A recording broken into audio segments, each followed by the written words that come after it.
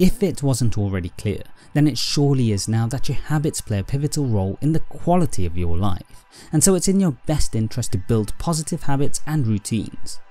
In this video, you're going to learn exactly that with the use of if-then habits, where we'll look at a little about the science behind them, learn the techniques of how to use them, and I'll be using the example of Thomas Frank to help understand how to set yourself up to apply them.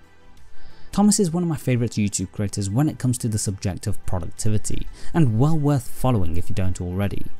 I will be linking his video on if-then habits along with his channel down in the description, so please do consider checking out his content if you haven't already. Now, let's understand what if-then habits are.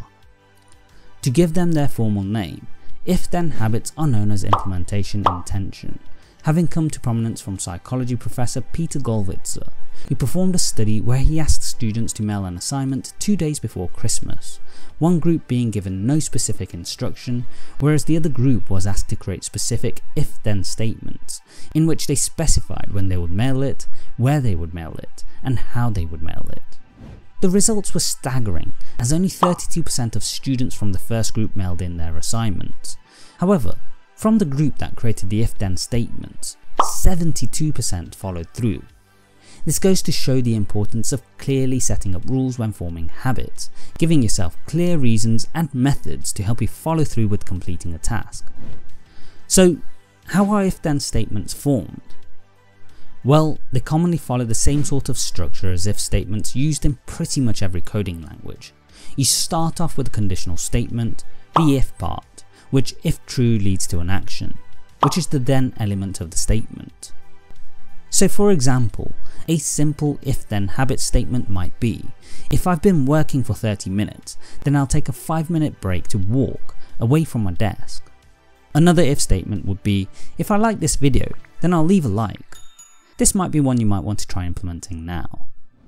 But why are if statements so useful? In effect, this works because we're hardwiring our brain to follow simple, task-based rules to build positive habits. You see, your brain processes thoughts using two networks, the narrative network and the direct experience network. The narrative network is the default network with which we operate. It's the stories we tell about ourselves, those around us, and our circumstances. It will focus more on our feelings, drawing from our past experiences and the possible future. Instead, the direct experience network is much more grounded in the present moment via our senses and simply focuses on the task at hand. Researchers found that those who were able to actively identify their default network and implement actions based on direct experience network as their default were much more likely to follow through when doing what they intended to do. Put simply, if you set up clear rules for yourself, it'll help you focus on the present and control your emotions, eventually leading to you following through with what you intend to do. For this reason, if-then habit building can be valuable in building positive and lasting habits, because you wire your brain to automatically complete them based on simple but effective rules. Going back to Thomas Frank, he takes this a step further, as he doesn't just build if-then statements, but then sets up his environment to help him follow through. One example he gives in his video is he has a pull-up bar in his office doorway. If he walks into his office, he does 5 pull-ups, as you can see in this clip.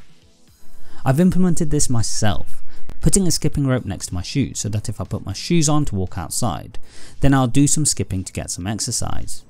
These simple environmental changes remove hesitation to complete the task.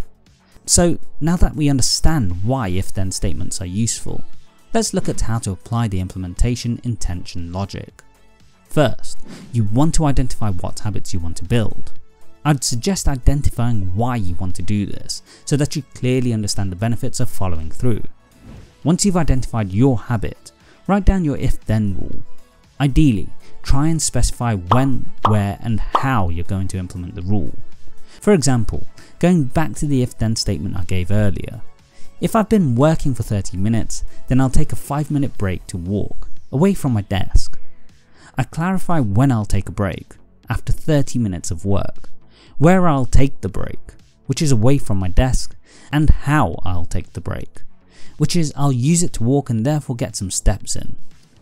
From here, where possible, set up your environment to help you complete the if-then rule. For my example of walking during breaks, I ensure I keep my room clean and clear space to ensure I have room to walk around. Also, as mentioned above, the simple act of keeping a skipping rope near my shoes means I'll be more likely to do some skipping when I want to put the shoes on. We've already covered the example of the pull-up bar with Thomas, but another if-then rule that he's set up is to do push-ups when he wakes up. To aid this, he keeps his alarm under a coffee table, meaning he has to get down on his knees to turn it off, and therefore is already set to start doing the push-ups. A simple but highly effective method to ensure that he builds this habit. So give it a try and implement your own if-then rules to build positive habits.